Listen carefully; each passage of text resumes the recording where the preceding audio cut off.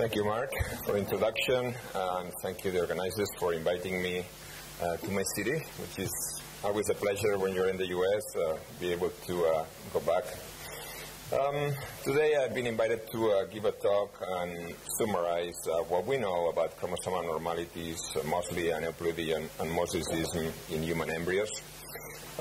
Most of all of the data that I'm going to present is on day 5 biopsies, which is 99% of the cases that we are currently doing in the U.S. There is very little day 3 biopsies anymore in the U.S. There are different types of chromosomal abnormalities that we can detect in embryos. Some are inherited, such as translocations, deletions, and inversions. Others are meiotic in origin, such as trisomies and monosomies.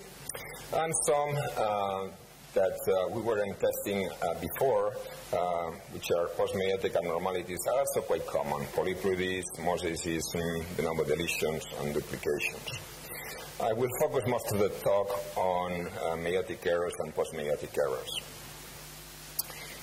As you know, chromosomal abnormalities, aneuploidy, increases with advanced maternal age from 30% to 80%, depending on maternal age.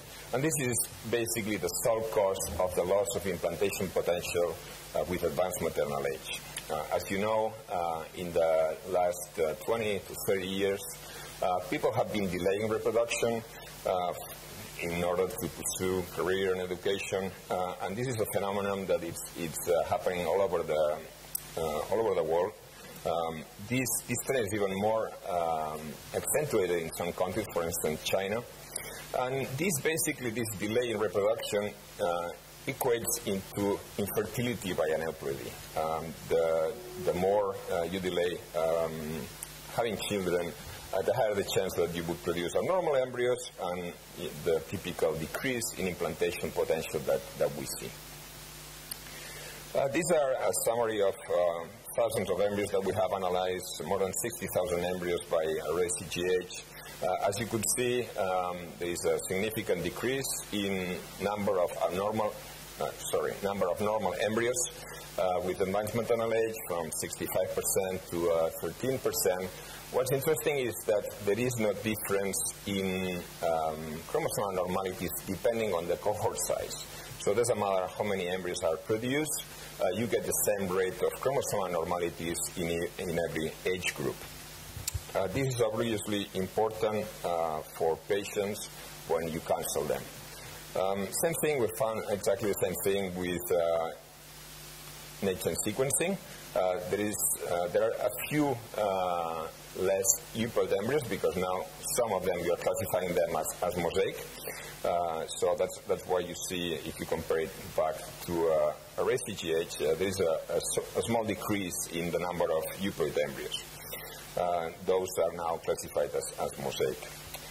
Again, we don't see a relationship between number of embryos and chromosome abnormalities. And as I said, this is important to counsel patients because you want to tell them what's the chance of at least finding one normal embryo. And obviously, then this becomes important, how many embryos you are producing, because the more embryos you produce, the higher the chance that you will find a normal embryo. Obviously, at a certain age, let's say 38 or more, it's going to be very difficult to find normal embryos if you produce very few embryos. So some centers in the U.S., for instance, are doing embryo banking. So you do several cycles of IVF and then just one PGD, and then you would have at least, you could counsel them that you could get to finding this normal embryo. We didn't see either a difference between monosomies and trisomies when we do either array CGH or next-gen sequencing, which is what you should find since they have the same chance of being produced by a meiotic error. And when you do PGS, as you know, there have been now several studies, clinical randomized trials. The 3 that have been published all show significant improvement in ongoing pregnancy rates. These have been done by array CGH or by quantitative PCI by the group of Richard Scott. There are also two meta-analyses showing that the same, that there is an improvement in ongoing pregnancy rates when you do PGS. Also, even in groups such as egg donors, we've seen an improvement in ongoing pregnancy rates in this group, which they have the lowest chance of producing abnormal embryos. So even in this group, it seems to be beneficial. And then, if you compare day 5 embryos to day 6 embryos, it seems that day 5 embryos have more euploidy than day 6 embryos. But once you transfer them, if they are normal, they implant equally well. Obviously, you have to transfer them on on a frozen cycle. Otherwise, these embryos do much worse because they have a high chance of losing the window of implantation. What we see also is that if you transfer a euploid embryo, they implant equally well at any age, at least up to 42 years of age. This is data from Reprogenetics that we published in 2013. And now David McCullough will present later this data also. So he has analyzed data from SART 2014, thousands of cases, and he finds exactly the same. This is data now from all the centers in the US, showing that if you transfer a euploid embryo, they implant equally well at any age. Also, we don't see an increase in spontaneous abortions when we do PGS. Instead, if you don't do PGS, you see the typical increase in miscarriages. Again, data from David McCullough, showing exactly the same for SART. And the same with live birth per transfer. Interestingly, if you do PGD, on average, you are only transferring one embryo. This is another study that we just finished. It's going to be presented at ISRM, and I think it's been selected for the third prize. Basically, it's comparing fresh transfer with frozen transfer and after PGS. And we don't see for embryos that reach blastocyst at day 5, basically they have the same chance of implanting, both fresh or transfer. However, for the day 6 embryos, they do much worse. So if you put together the whole cohort of embryos, it's better to do frozen transfer. But if you have, let's say, enough day 5 embryos on day 5, it seems that this day 5 they do equally well, either if they are fresh or frozen. And this coincides with data from Shapiro. They also found that the embryos that reach blastocyst on day 6 are the ones that are going to suffer the most if you transfer them on a fresh cycle. Also, I wanted to comment on this paper. This paper has been published recently. Basically, they analyze recurrent pregnancy loss patients on the concept of intention to treat, which is this concept is going to be debated later. So I'm not going to comment on that, but I'm going to comment on the paper since basically they had two groups, IVF plus PGS or a control group. If they mix the two groups, the two PGS groups, because there were some patients that didn't have embryos transfer, and basically they canceled the cycle, and then patients that have PGS and wasn't canceled. First, I would like to say that the maternal ages on the PGS is 2 years more, so you have definitely a difference in the number of chromosomal abnormalities that you will find in these two groups. So this is not a very good study just by this fact. These are two different groups of patients. Then, if you look at the IVF plus PGS compared to the control group, there's a significant decrease in miscarriages, so it does work, PGS. And also you have a higher rate of pregnancy per transfer. However, if you put them together with an OPGS group, then the two groups with the control are similar. The question is why the IVF with no PGS group, in this case, had a double rate of miscarriage than the control group. So there is something wrong with this group B. So all in all, this study has a lot of questionable factors that I think this needs to be randomized in a better study. The problem is that it's very, very difficult to do this study. Patients, I don't think they would like to be randomized, and also it's very difficult to do it for this group of patients.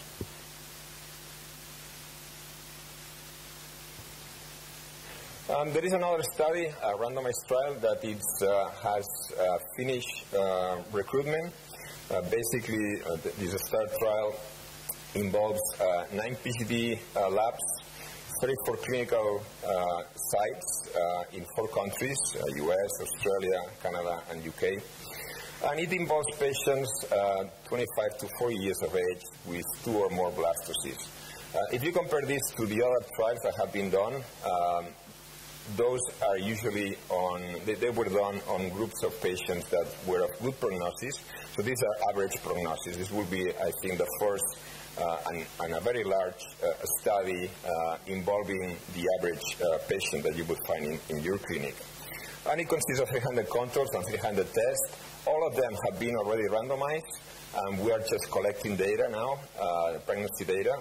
We think that by December we'll have all the data, and then we'll start analyzing it in December, and we think that we'll be able to present it at ASHRE.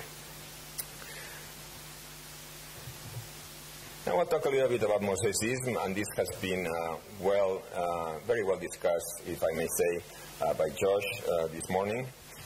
And basically, as representatives, we find more or less exactly the same thing that they found. First, I'd like to point out that mosaics are nothing that has been invented by next-gen sequencing.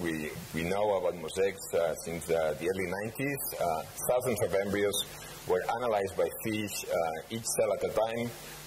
So this is a well-documented phenomenon that occurs in embryos, and it's very common, especially on day 3, where about 30% of embryos were mosaic, and also on blastocysts. The problem was that after we moved from fish to array CGH, you weren't able to distinguish these mosaics very well. About only 4% of embryos will be classified as mosaic with that technique. And it's not until we've moved to next-gen sequencing that you are able now to detect them well as we were before.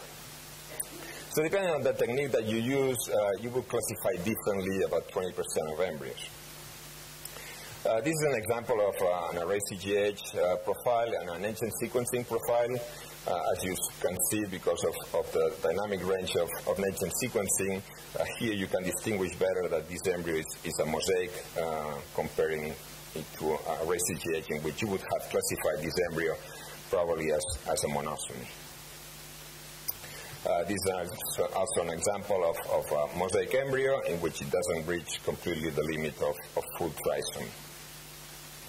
And this is the example, the experiment doing dilutions of cells, trisomy trisomy to normal, or monosomy to normal cells, that Josh also has repeated very elegantly, and he has shown us this morning. With next-gen sequencing and classifying this as high-resolution next-gen sequencing to this differentiated from the other technique that is being used by one of the centers in the US, in which they basically just sequence ALU sequences, and it's very low resolution. With this, we find about that 21% of embryos are mosaic with some cells normal and some cells abnormal, but also there's about another 10% that have a full abnormality, and then it's also mosaic. If you put the two together, you get about 30% mosaics, which is what we were finding when we were doing fish. So we find exactly the same rate of mosaicism than before. It seems here that mosaics decrease with advanced maternal age, but this is not true. If you put the two together, basically it's about 30% at any age. What happens is that because aneuploidy is increasing, you get progressively more embryos classified as abnormal plus mosaic. This is another way of looking at this. So as you could see, mosaics don't increase with maternal age, only aneuploidy increases and euploidy decreases. So what's the outcome of these mosaics when we transfer them? We started to compare RACGH and NGen sequencing after we had discrepancy. We transferred an embryo that was by RACGH normal, and then the PFC showed that it was a trisomy 16. So we reanalyzed the same sample that we have, the DNA stored. We stored all the DNAs from the 50,000 embryos that we do every year. And what we found out is that, in fact, this embryo was by by NGen sequencing, it was a mosaic embryo. Then we reanalyzed all the discrepancies that we had by RACGH, about 52 out of, I think, 25,000 cycles. And what we found is that half of them, 50% of them, were in fact mosaics by RACGH. So definitely these embryos are contributing to the miscarriage rates that you see in RACGH. So if you don't do PGS, you will have between 17 and 40% miscarriage rate, depending on maternal age. With RACGH, it's about 13%, and with high-resolution NGen sequencing, it's about 6%. So as you could see, you can cut in half the rate of miscarriages if you move from RACGH to NGen sequencing. This is data from NYU. They've done quite a bit of cases with us using both techniques, NGen sequencing and RACGH. And as you could see, again, there is the trend towards lower miscarriage rate with NGen sequencing. And they already see an improvement in ongoing pregnancy rates comparing the two groups. Also, this was presented by Fraguli recently at PGDIS. Although they miscarry more and they implant less, some of them do implant and reach term, but much fewer than euploidy.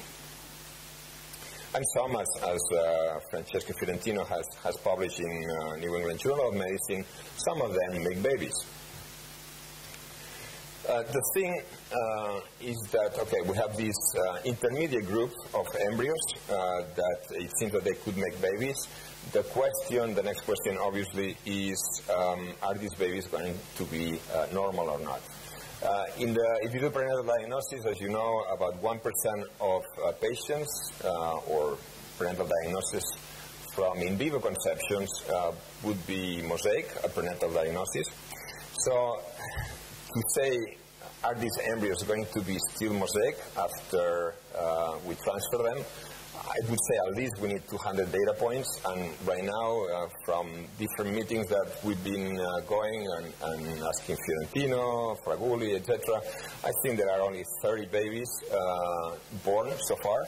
So we cannot tell you right now if these babies are going to be normal or not. So far, all of them have been euploid, either at prenatal diagnosis or at birth. So it's encouraging, but we need more data. Which mosaic embryos are safer to transfer if you want to transfer them? Before, we've seen this data from Genesis Genetics, in which they show that if the rate of abnormal cells in the blastocyst biopsy is low, less than 40%, then they implant quite well, almost the same as euploid embryos. They miscarry a little bit more, but at the end, I mean, it seems that these embryos are quite safe for transfer.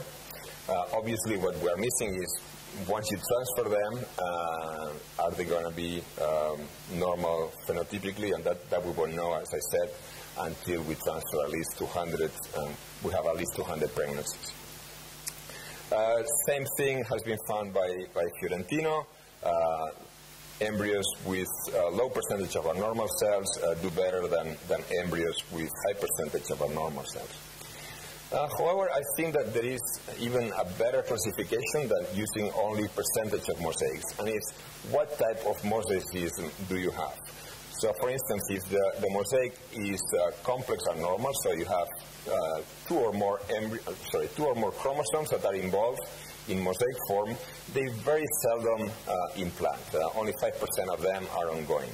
Mosaics that have a full aneuploidy, let's say some cells are normal, some cells are trisomy 20, about 30% of them will be ongoing. And mosaics that have a partial monosomy or a partial trisomy seem to be the one that do best. About 60% of them will be ongoing, very similar to what you would expect from a euploid embryo. So this seems to be an even better way of classifying embryos than just going by the percentage of abnormalities. As you could see, if you go by percentage of abnormalities, you will get 28% ongoing or 38% ongoing. Meanwhile, the other classification gives you a better discrimination of which embryos would do better. We've done a study in which we dissected 71 blastocysts, and we took between 2 and 5 different biopsies per embryo, including the inner cell mass. The data that I will present is per tissue and also per chromosome. So let's say one biopsy had 2 types of mosaicism and 5 tissues, that would be 10 data points. What we found is that if the embryo was fully abnormal, then the rest of tissues are also fully abnormal. None of the inner cell masses were normal. But if you have mosaics, we found that 11% of complex mosaics had a normal inner cell mass, and 41 to 44% of the other mosaics. Again, this explains why complex mosaics, they do the worst. Very few of them have a normal inner cell mass. But 40% of mosaics have a normal inner cell mass. This is another way of presenting the data. These were mosaics to start with, but then depending on what the tetrafractal biopsy was, and I said there could be 3 or 4 tetrafractal biopsies, the inner cell mass was usually euploid if the tetrafractal was euploid, or it was mostly aneuploid if it was aneuploid. But if it was mosaic, then you could see these differences, and obviously it seems again that embryos with low percentage of abnormal cells have a higher chance of having a normal inner cell mass. So 40% of inner cell masses are normal. That's more or less the same chance that you have that an undiagnosed embryo will be normal. So basically you could say, if like some people, they don't like the concept of mosaics, that a mosaic embryo is the same as an undiagnosed embryo. They have the same chance of being normal. Therefore, as an undiagnosed embryo, you should consider them for replacement after you exhausted the euploid embryos. So for all these reasons, we propose in this paper with Jamie Griffo and Dagan Wells that we should change how we look at these mosaics. Before, we will classify embryos as normal or abnormal and give you an error rate between 2 and 10%, depending on the technique that we were using, and you will get false positives and false negatives. Now, if we classify them into normal, mosaic, and abnormal, if you transfer normal ones, you have very low error rate, and then you have this gray group of mosaics that, depending on the patient and on the circumstances of that cycle, you may want to transfer or not. Again, this is another way of exemplarizing the same thing. Before, with RSCGH, we had either normal embryos or abnormal embryos, and now we have this gray area of mosaics. The normal ones are now going to implant better and miscarry less. The abnormal ones have much less potential of being misdiagnosed if they were euploid. And then you have this middle group in which we are rescuing some embryos that we would have classified before as abnormal. Now they have still some potential of being of implanting. Meanwhile, some of the normal ones now have lower potential because they will miscarry more and implant less. So depending on the need of that patient, this, I think, actually helps you give them a better result because, let's say, for instance, if it's a recurrent pregnancy loss, you would not like to transfer embryos that have a high chance of miscarrying. Meanwhile, if it's a patient that has just one embryo, it's the last cycle that they want to do, and you still have some potential in some of these embryos that before would have been classified as abnormal to implant. We are all groups debating how to classify these embryos and how to report them. And right now, at least at Reprogenetics, the current option is we report from 20 to 80% of them, but we are debating to change it. Some groups or some clinics are asking us to report less, fewer mosaics. So you have all these options. Obviously, the fewer mosaics you transfer, the closer you are at the situation of array CGH. I think that a better way of reporting them is also report what's the potential of these embryos to implant. So, and this is the first time I show this slide, and it's just a hypothesis, and I would like to know your opinion if this would be something that you would like to counsel your patients on. I think if we give you the potential of implantation of these embryos and the potential of miscarrying, then, for instance, you could counsel different patients in different ways. For instance, if we have a euploid mosaic with 40 to 80% abnormal cells, if it's a recurrent pregnancy loss, you don't want to transfer this embryo, right? But if it's a patient that just have very few embryos, this is the only one available, they don't want to do any more IVF cycles, you may want to transfer this embryo because it still has some potential to implant. So depending on the patient, you would counsel them differently. If the lab tells you no, from 40% up it's abnormal, and from 40% down it's normal, you cannot do this, and you would be doing a disservice to the patient. So I think it's important to give them the maximum information, but in a context that they can understand it like this. So in summary, for mosaic embryos, next-gen sequencing is the best method to detect most of them. About 21% will be classified as mosaic. These mosaic embryos miscarry more than euploid embryos, but if you deselect them, then you will have about 6% or so miscarriage rate only. They implant less than euploid embryos, especially complex abnormals. But still 40% of the inner cell masses of these embryos are normal, and therefore they have some potential of making normal babies. And therefore we recommend to consider them a third group, an intermediate group, same potential as an undiagnosed group. And if you transfer them, then we recommend to do amnio. Otherwise, if you do CBS, you would do basically testing the same tissue again.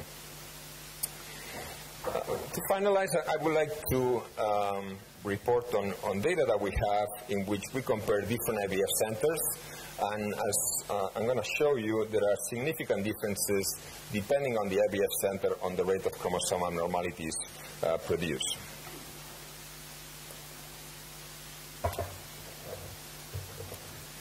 So, in order to compare different centers, what we thought is that the best group is egg donors. Egg donors are usually selected in the same way all over in the U.S. at least, because there are some rules on how you select these patients. They are all young, they are all fertile, and this basically eliminates a bunch of confounding factors that you will have if you compare, for instance, IVF patients of 35 and younger, because then some patients have worse prognosis. In the past, everything was abnormal, and then they moved to egg donation. but they want to know what's being transferred, and that's why they choose this. There were 42 centers that at least we had 10 cycles of egg donation or more. Average egg donation, average age of the donors was 25, and the average aneuploidy rate was 31%. But what we saw is that the range of aneuploidy between the centers was from 18 to 60%. Huge difference. This is another way of looking at this. So some centers had a very low rate of euploidy and some very high, from 40% to 80%. And then recently we submitted also this, I think, to ISRM, in which we also analyzed the rate of mosaicism. And the same thing, we found that some centers produce more mosaics than others. As the same way of they produce more aneuploidy than others. Interestingly, it's the two things that move in the same direction. So, for instance, Center 9 had only 18% aneuploidy, but the highest rate of mosaicism. Meanwhile, others had the contrary. Also, what we did, some of these centers had produced lots of PGS cycles, and we asked them if each doctor per center they stimulate on the same way. For instance, NYU, which we collaborate quite a bit, there is just one doctor that does all the stimulations for that center. Therefore, we excluded these centers for the comparison, but we found a couple of centers in which each doctor stimulated differently. And we found differences in chromosomal abnormalities between doctors of the same IVF center. So the IVF lab is the same, but the doctors are doing something different on these patients, which are producing different rates of chromosomal abnormalities. We can only speculate why is that. Obviously, you would think about hormone stimulation, but also it could be which follicles each doctor are retrieving. For instance, we know that small follicles have higher chances of being multinucleated and therefore producing more chromosomal abnormalities. It could be things that, I don't know, maybe the suction in the aspiration, who knows? We don't have a working hypothesis for that. And it's not obviously all the result of the doctor. As I said, there are differences also in the center that we know. There are some factors such as temperature, pH, media, that could produce differences in chromosome abnormalities. For instance, this will be presented also at ISRM. This is a paper comparing two different media, and just by using different media, they showed that there was a significant difference in chromosome abnormalities between the two media. Although I would argue that the pH values on the two media are different. So we don't know if it's the media or the pH, but just by something as simple as pH or the media, you could change the rate of chromosome abnormalities that you have. I would argue, therefore, that PGS is the best, or one of the best quality control measurements that you could have when you want to change something in your lab. In summary, 30 to 90% of embryos are aneuploid, depending on maternal age. And these embryos miscarry more, they do not implant. And this is the major reason, or actually the only reason, for the decrease in implantation potential with advanced maternal age. If we transfer a euploid embryo, then they implant equally well at any age, at least up to the age of 42.